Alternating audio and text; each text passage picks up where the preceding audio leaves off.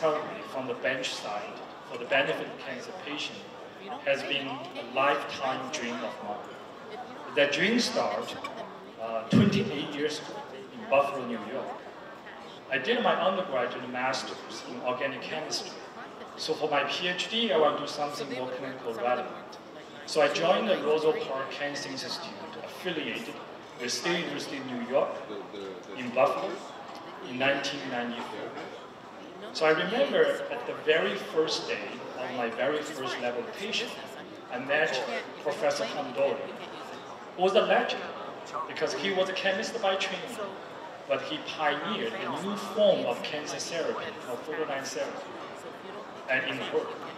So he took me a tour at that day. I still remember very clearly. So we entered the surgical suite, climbed upstairs to the balcony, where behind the glass door we overlook the surgical operating table. And there I see a technician operating a laser send a beam of red light all the way down to the operating table into the patient. Can you imagine how awe-stricken I was? A young chemist, graduate student, never worked with cancer cells before. All of a sudden, I see a new innovative technology applied to a patient in real time. So that moment lit a fire on me, right? Ever since then, it's driving my whole career in the cancer field, from a graduate student at Roswell Park to a professor, assistant professor at the University of Pennsylvania, then all the way to Toronto 16 years ago for Princess Margaret.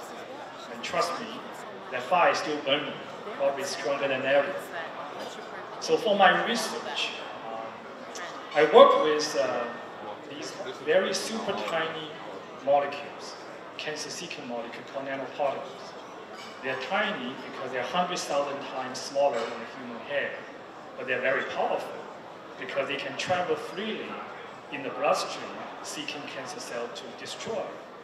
So the type of nanoparticle I work with are made with fat molecules.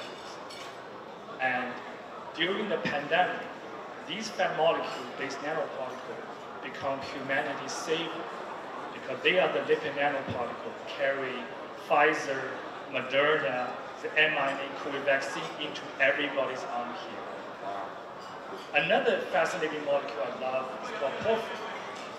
They're the colorful molecule make our blood red, grass green.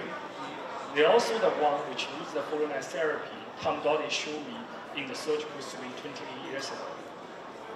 So 12 years ago, I had a quick idea with my student. What if we chemically link this fat molecule with this porphyrin, the color molecule? Can they still form a nanoparticle like the fat molecule do in the COVID vaccine? The answer is yes.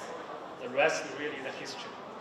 Because from there, we made a nanoparticle that can detect cancer by the PET scan, by MRI scan, by lighting a tumor with the fluorescence to allow the surgeon to basically see and treat, can do the phototherapy and help the chemotherapy and radiation therapy.